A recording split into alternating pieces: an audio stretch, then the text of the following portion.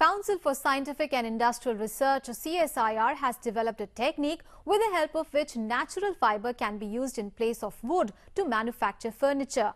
This technology has been developed indigenously, and a mixed fiber named Polycoir has been synthesized by using coconut fiber, banana and jute fiber. This fiber can replace wood used in furniture. Let us see this report. Recently, the Council for Scientific and Industrial Research (CSIR) has developed a new technology as an alternative to wood.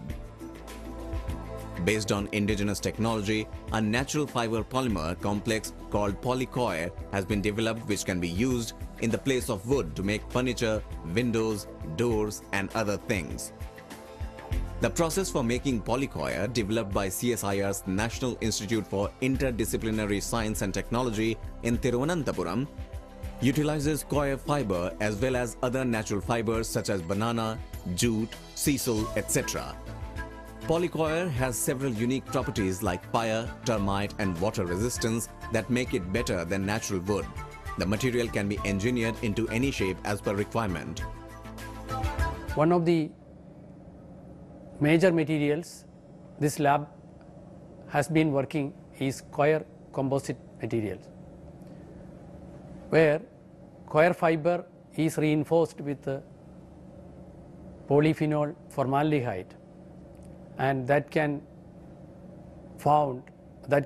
be used for different applications. And this moldable material has got very significant properties for its application in fireproofing materials, water resistant materials, and it is found to be equally strong in wood substitute products. To increase the use of Polycoir composite, CSIR has signed a memorandum of understanding with several private companies. Soon it will be available in the market. It will be able to address the problem of non-availability of quality wood for making furniture. Besides this, the rate of deforestation can also be controlled.